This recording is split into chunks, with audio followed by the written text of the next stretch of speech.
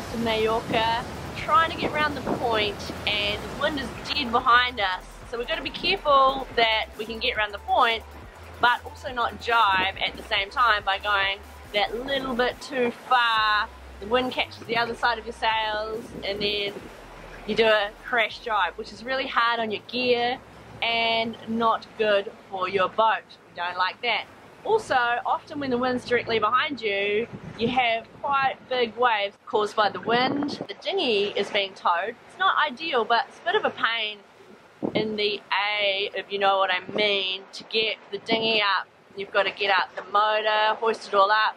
So we prefer to tow it if we can.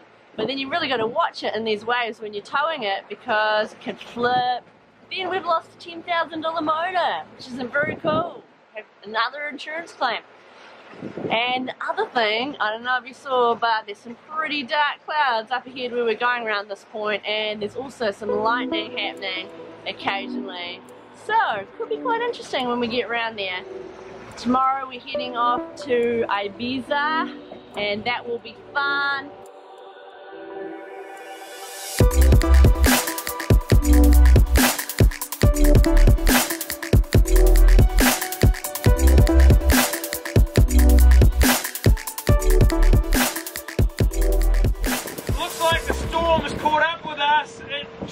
Dropped to maybe 10 degrees Celsius from 26, and it's cold, the rain's coming, there's lightning all around us, there's a big one there, and we're about to go over a little shoal, currently at 4.2 meters, so Jazz, put down that 3 meters, get up the front.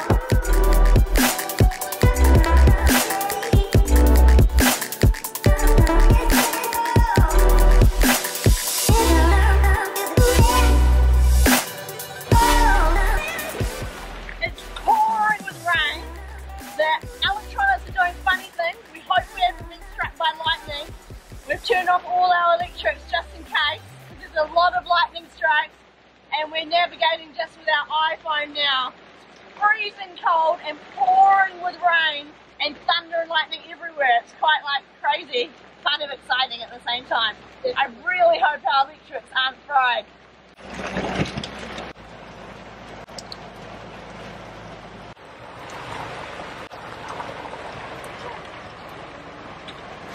Well, we managed to lay anchor in this bay, but we think we might have caught our anchor on a rock. It was impossible to see the sandy patches in the dark and the thunder and the rain. We are drenched, but we're safe. We don't think we got hit by lightning, but every time we get near lightning, our marine goes whack. I'm not sure if that's normal. Fingers crossed there's no permanent damage there. This is exciting. I am soaked from head to toe. Have a swim. Alright. Woohoo! Lightning swim! Yeah, a rain dance. Yeah. Let's swim.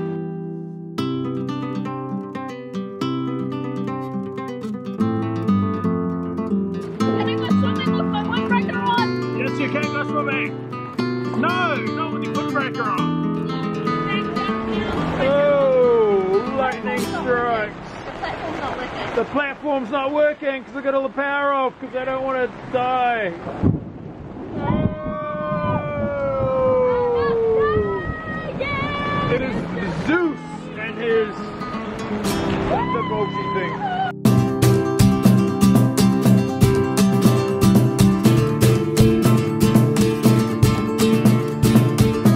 I see some sun and sun setting and a few drinks. Stopped, and let's check out what this place is like. It's beautiful, and we're safe. We actually anchored on some rocks, which isn't good, but there was no way that we were to know that. But I did know it was only 4 meters depth, so if we have any problem, it's going to be all good. I can just dive down and get the anchor. I've got some beautiful rainbows. Amazing, amazing night. David's helping me cook. He wants to be a bit of a master chef when he's older, and he's pretty good at it. Really good, in fact. What are we cooking, David? Mushrooms, stoked and caramelized onion.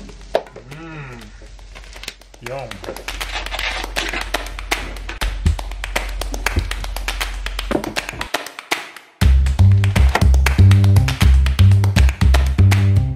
I'm getting warm now. I'm just starting to thaw out. It was pretty wild. It was exciting, but freezing.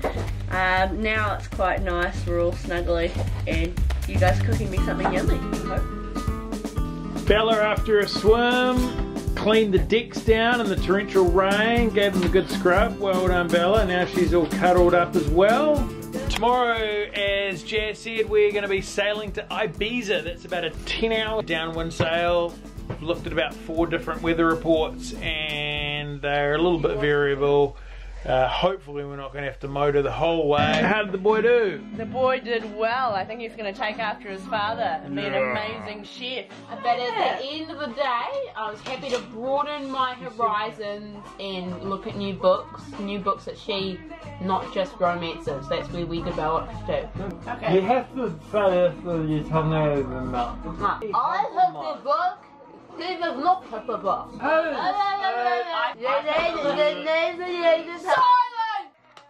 Kidney punch.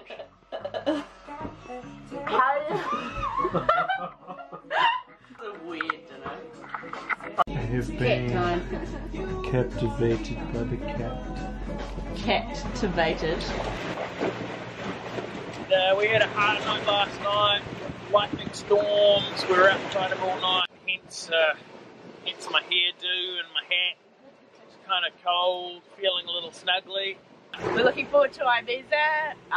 It's an island I've heard about all my life, but never thought I'd go to. This trip's a lot like that, a lot of places that I've heard about, and finally we're actually going to them. It's pretty amazing to be sailing around the world and travelling as a family. I have to pinch myself occasionally and remind myself how just like incredible this is. Because you can get, you know, it can become normal, but it's amazing. It's really incredible. We're so blessed to be able to do this. And we're watching the sunrise, sailing across the sea. We're not sailing, we're actually motoring. There's no wind right now. Now, because we bought such a big dinghy with a 20 horsepower motor, it's a mental exercise to try and get the thing on, and so we really do think twice about it. So we often do what we shouldn't really do, and that is tow the dinghy. But if you want to tow a dinghy out at sea, there are a few little tricks to getting around it. One is to make sure you got a good bridle, so it's pulling from both sides, especially if it's an inflatable. You don't necessarily have to do that if you've got a hard bottom. And where the dinghy is positioned is really important. So on a sea like this, I put it in the middle, really close at the back. If we're sailing and we're heeled over, then I'll always put it on the downwind side and tie it in really close. Sometimes with a big sea behind us, if there's big waves, to stop the dinghy surfing down and hitting the back of the boat, we'll put it on a line quite a way out. I mean, yesterday that was happening, and it was coming forward and it was smacking into the back of the boat. It wasn't a good situation to be in. Obviously the risk is if the dinghy flips. If that did happen, the plan is to get a rope, the dinghy rope, onto a halyard really quickly and hoist it out of the water. Because it's an inflatable, it won't be sinking, but it could definitely rip the cleats off the back of the boat if we're going fast enough, and if we don't slow down fast enough. So it's not an ideal situation to be in, but on a day like today, where the sea's so slight and we're just going to have to get the dinghy down when we get there, it's a risk that we're certainly willing to take. Bit of school going on downstairs. We're all having like Jazz is allergic to the cat. We all are. But we don't care, do we, Bella? We love Shuggy the cat. Yeah. And there she is, keeping Naomi company. What are you working on, Naomi? Science. She's got a science exam in 2 weeks, and she hasn't even finished the work. But it's like really hard, so she's stressing out. For our new viewers, Naomi, like how are we doing school? How does it work on a boat? We do school online. There's a special little website that has everything we ever need on it, and we just email our teachers back in New Zealand for it. The problem is that you need internet for this, and Mum woke us up at 8:30 because we're going to run out of internet in about 15 minutes. So we're trying to get as much in as we possibly can. How do you like correspondence school on a boat, Bella? It's good. Yeah. Well, all school kind of sucks, so I mean, it's school. It's quite fun. Yeah, what's your favourite part of school? That we don't have teachers. Well, we do have teachers, but they're not here with us, apart from Mum, who is more my mum than a teacher. And I'm getting ready to do a bit of vlogging. Normally when we're on a big, long passage like this and the motor's going, I can have the iMac running and catch up on a few vlogs. We think we might have caught a big tuna, finally. We saw a whole lot jumping, and this is our big lure. Apparently, Catching small ones on the other lure all day. Josh saw a whole lot jumping. I did see them jumping. I might lose them if we do that. What are we doing? Pull them in. He looks huge. There you go. Yes! Whoa. Come on, he's out, and he's gonna be out. He's out, mate. Can you see? Nothing can stop us. Don't hook out. Kill him! Kill it, kill it, kill it, kill it. Didn't get there. Still going. Stop that here. Yes.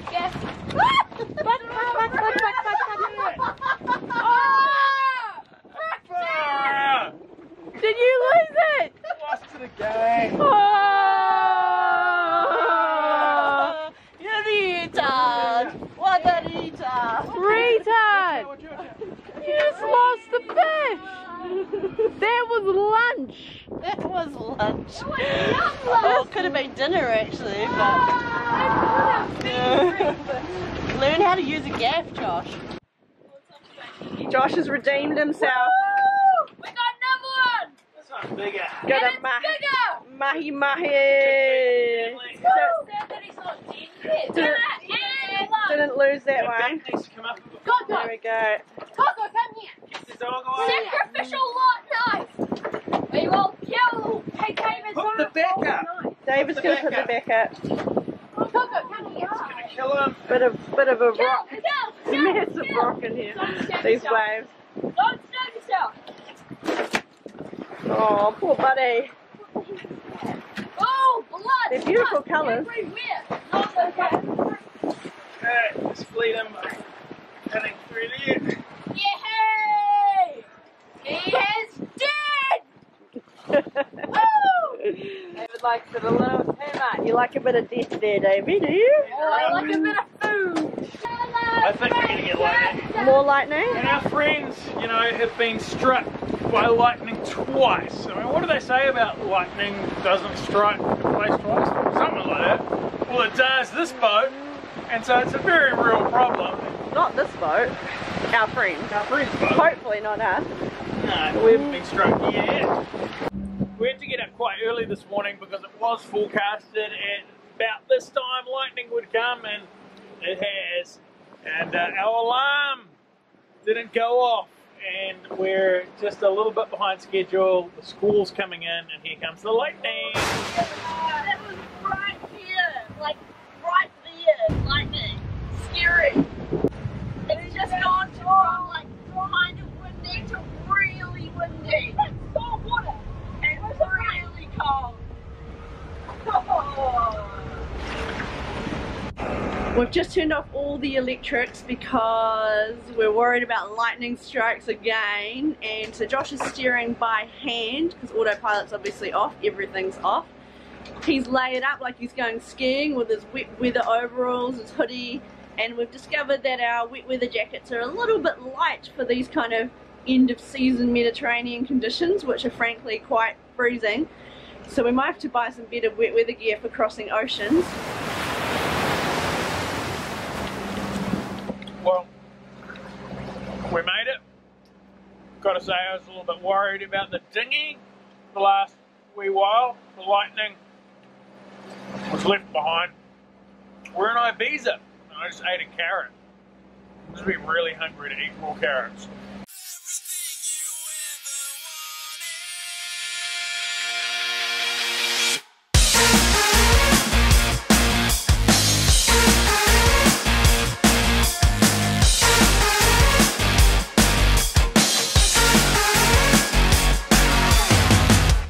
Losers, heavy users, little devils, daddy's angels, money makers, booty shakers. Is everybody in? Are you ready? Bloody Mary, hold it steady, Dirty Harry, oh Mary, Mary, don't be scary. Party starts now. Everything you ever wanted.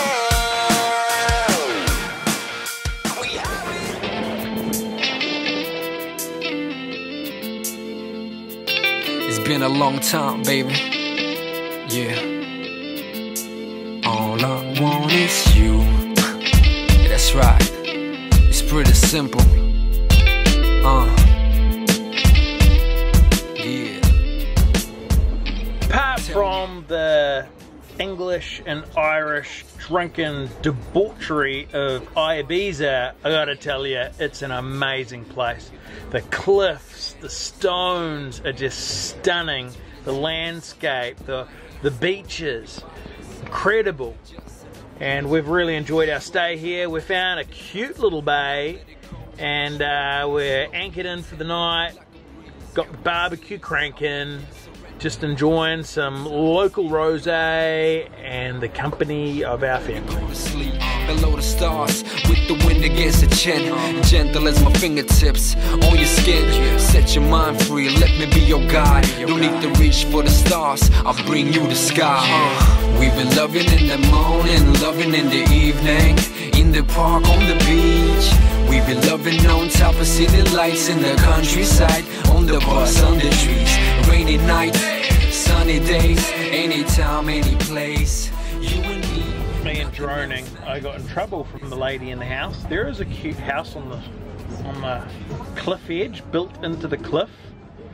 Talk about houses that don't bring an impact on the landscape. This is a good one. Well, the lady was not happy with me droning over her house. I have people drone over my house every day, you know, on Nikau. And so she wouldn't mind if I took a photo of her house. She wouldn't mind if I went up and knocked on the door and said hello, I'm sure. But just people hate drones. I don't know why. And in any case, I got the footage. Keep on working on your dream. Thanks for watching the vlog. If you like it, give us a thumbs up. If you don't like it, I'm happy with a thumbs down. I just like people either liking it or not liking it. Cheers for watching. We don't ask for much, but the subscription would be awesome. Catch you later. Searching everywhere for a reason.